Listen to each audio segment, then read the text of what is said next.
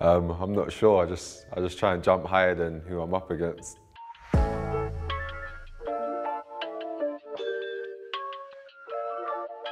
Hi, this is Ethan Pinnock. I'm in the hot seat with Brunner and I'm going to answer your questions. Yeah, I'm good, thank you. Nice and sunny today.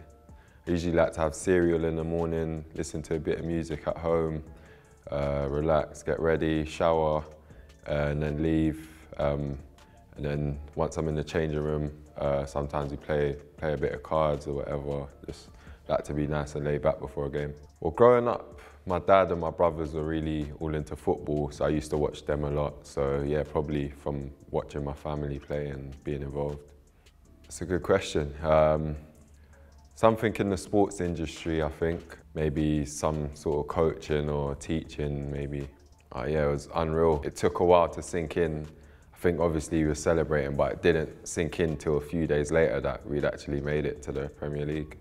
Probably say Christian Eriksen, you know. Scored a few. Target man, striker, get a few flick-ons. I'm not sure, I just try and jump higher than who I'm up against. Been a few good players this season, to be fair. Maybe Kevin De Bruyne, just his vision and, you know, on the ball, like using either foot, always got pictures in his head when he receives it. You got to be on it for the whole game, and, you know, if you switch off for 1 second, then, you know, they'll play a ball inside you, or, you know, there'll be a runner somewhere. So yeah, it is really mentally tough. Liverpool one, my first ever Premier League goal. Obviously at the stadium with all the fans there, and, you know, it put us in the lead at that time. You know, as it came across the penalty box, it looked like Pontus was going to finish it, and then he's mishit it, and I've just followed it in, and yeah, great feeling. Always try and delay players. You know, when they're running at you, try not to dive in too early, and yeah, just keep your eye on the ball rather than what the player's doing with their body or feet. Growing up, believe it or not, I was actually a left winger. So I used to like how Robben played. You know, the way he used to cut in, and then just players knew what he wanted to do, but with his left foot, it was just that cut in and whip was unstoppable.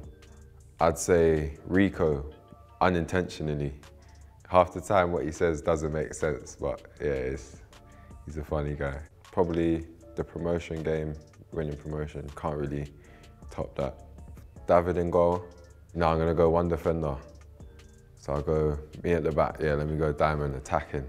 So 2 midfielders, I'd have Shandon, because the way he beats people and twists and turns is a joke, and then I'll have Josh, Shandon and Josh in the middle, and then I'll stick Ivan up top, just finish off the chances. I always had the belief that I could play like a really good level, but obviously, you know, when they're there, well, when I was there, you know, there's a lot of things that had to happen in order for me to make it. So there were times, you know, I was at university as well, where it did look like a really long shot, but I think you always need to have that personal belief. Yeah, it is really comfy actually.